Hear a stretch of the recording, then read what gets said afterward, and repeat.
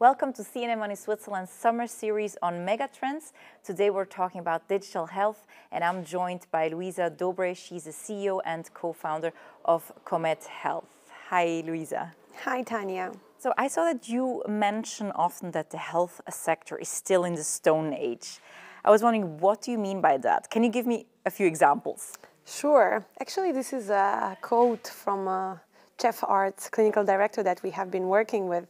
He said, every time I'm outside of this hospital, I have all the latest technologies, gadgets, and then when I'm in the hospital, I work with pagers, with decked phones, switchboards. We waste a lot of time to just find the information I need or the person I need to talk to, and this is extremely frustrating, especially when you treat patients.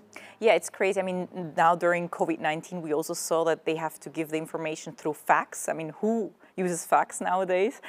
Exactly. So actually, 42% of the healthcare communication happens by fax, which is insane. Yeah.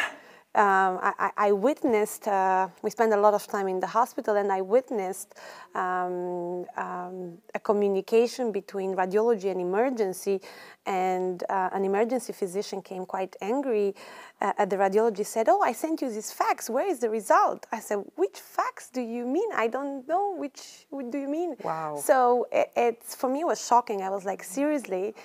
We are in Switzerland, and it's so important that the information reaches fast, especially when we are talking about emergency patients. Why do you think is that? Is it a mindset thing?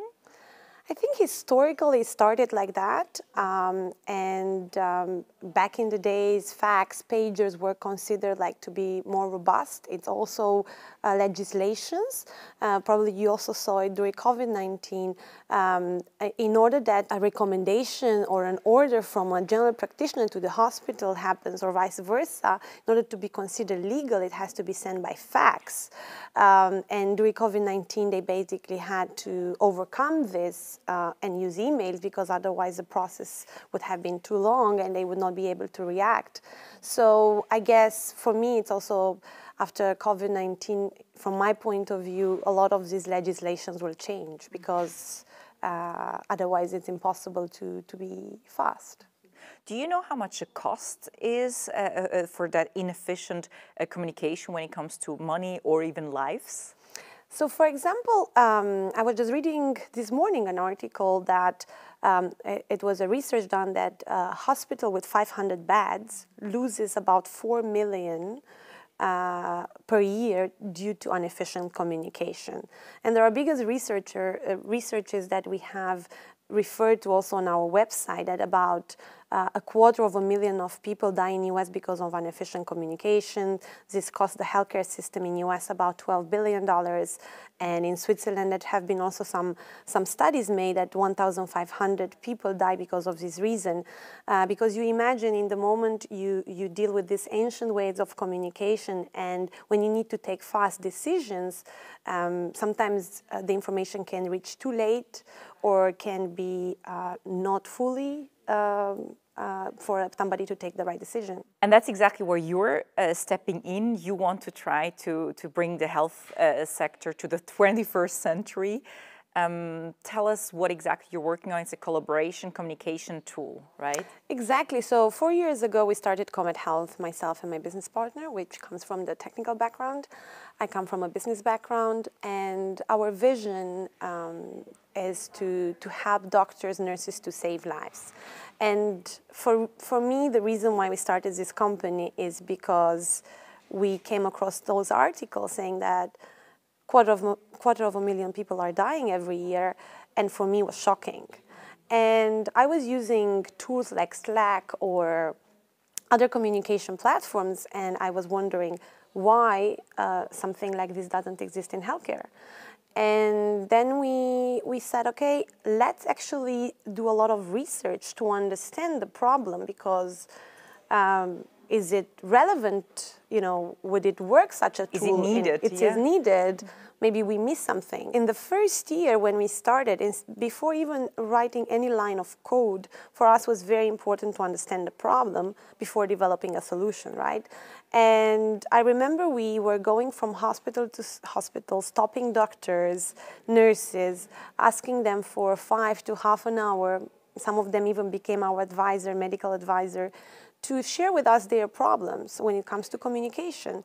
And by now, we spend more than 3,000 hours shadowing physicians, interviewing physicians. We already lost count, but this is how we developed our application. So basically what we do a secure communication and collaboration platform. You can think about it as easy as WhatsApp. It's very easy to use. It can be downloaded on any type of mobile device, iOS, Android, but also on a desktop computers. And the value of it, it connects easily with the existing systems in a hospital, basically with electronic patient record. So in the moment a patient comes to the hospital, we create a chat room with the name and the demographics level of that patient and invite the relevant physicians. So like a WhatsApp chat? Like a WhatsApp chat, exactly, but it's just around the patient or even around the role, like let's say on-call surgeon. And every time an event about that patient happens, we send notifications. Lab result is ready, radiology report is ready, the vital signs are too high, too low. And also we add and remove automatically as much as possible the members of that patient chat. So basically it's always dynamic.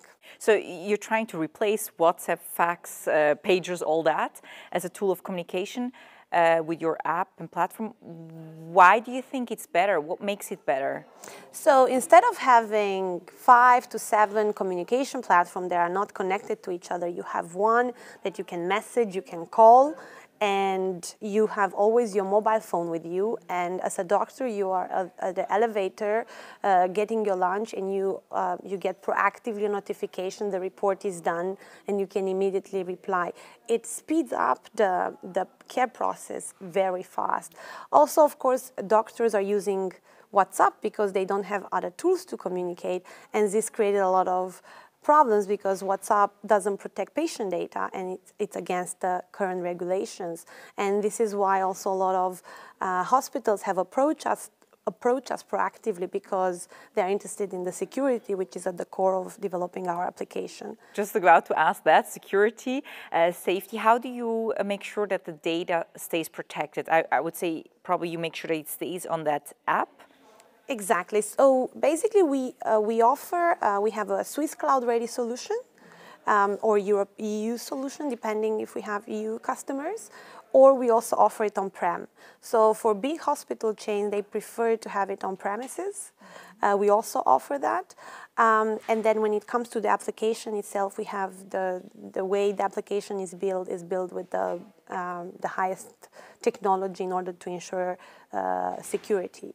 And last but not least, we also work with partners. For example, when a hospital has bring your own device, we can provide them an MDM, which is mobile device management. So basically, you bring the mobile devices with. We can also do that, but also to protect the data on the phone. So, for example, if somebody reports a stolen mobile phone, we can erase automatically the data on the app. And who owns the data? Obviously the hospital, the patient, but this data is not to replace, just to be sure that I am understood, is not to replace the patient history data or electronic medical record. It's about communication, real-time communication, collaboration, and about sending notification when the event of a patient is ready. So instead of the doctor going proactively to the radiologist, finding out when the report is ready, instead of making I don't know how many calls to find a very simple information, this information proactively comes to him or to her, and this is when the process is kicked off and it's speed up. That's a good keyword that you mentioned, that it's not a record database, because Switzerland is working on this electronic patient dossier, which is taking quite a while, and also the Tagesanzeiger wrote on the 15th of July that it's been postponed again. There are a few setbacks, and the company that was supposed to do it is delayed. So I was wondering, once we have this digital electronic patient dossier, will you still be needed? Is it a competitor? Of course. Actually, for us, digitalization is a trend that makes our product even more relevant. These initiatives like creating a whole electronic health record, connecting the data of patients from different hospitals, we can be a perfect partner and enhance the value on any type of EHR, EMR by connecting our platform, which is really referring to speedy communication and notifications triggering on such a platform. So as I mentioned, for us, we are not a database, we are not an archive base. We can push the information that has been exchanged in our chats back into their system, but we are not a creator or an archiving system. So it would even help you if it existed at some point? Exactly. Mm-hmm. These would be the perfect partners for us. Yeah, but it seems like it's taking some time, and comparing to other countries, you know, Denmark or in the northern, we're so much behind. Could you imagine why that is? Like, I mean, Switzerland is such a developed country in digital health. That's a good question. I will not be able to say exactly why Switzerland is behind Denmark or Finland, which have digitalized most of their patient records. Probably it also has to do with history, with the legal environment and so on. Do you think the cantons play a role? I think as well, because you have all these different cantons. I think this is a very good point, and you have different legislation, and the whole political aspect is not very straightforward. It's very much decided canton by canton. So I think this is one. But what I see as a trend is the fact that COVID-19 happened accelerates the digitalization. So I think it's really a generational movement what we are all experiencing now, and it's actually, of course, it affected a lot of us. But on the other hand, I feel an opportunity that now also healthcare will adopt digitalization and accelerate it as other industries have done it, like the banking industry. Mm-hmm. You can feel that with your company. Totally. So we have several projects. We have several customers in Switzerland, and one of our customer, which was in the hot zone of Switzerland, in the Italian part, in Ticino, decided to roll out our application during the crisis. Yeah. We saw a spike in the usage of that platform, and then they decided to roll it out during the crisis. So I would say that we are also proved to work in such a crisis.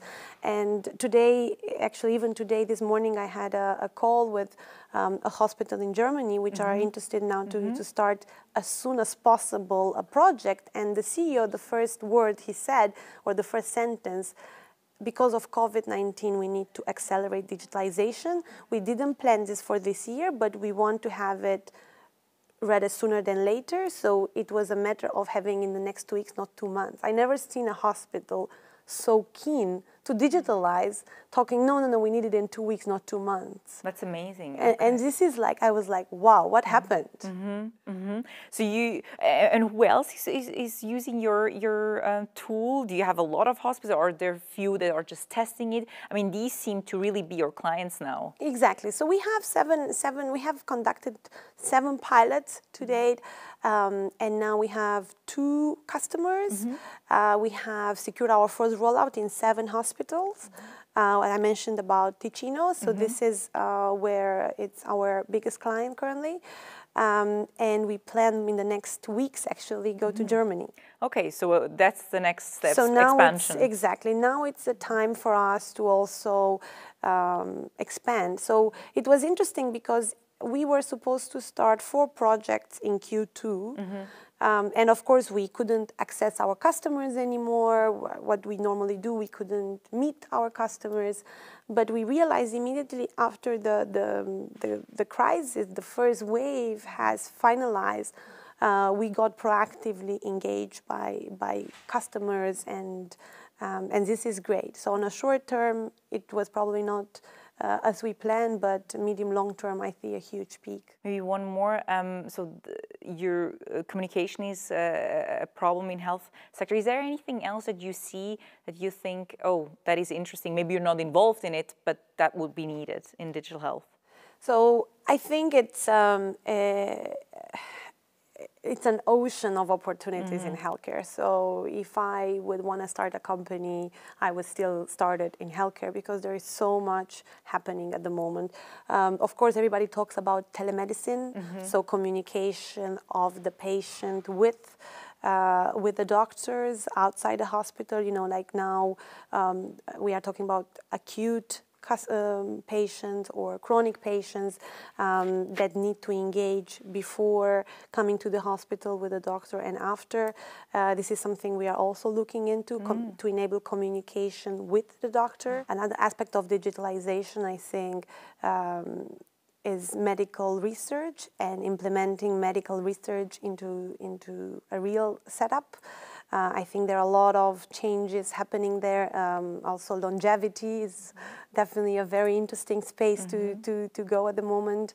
And everything that holistically takes care of the patient before getting sick, by mind, body, and soul, and afterwards, so preventive medicine, ambulant medicine, and all of that.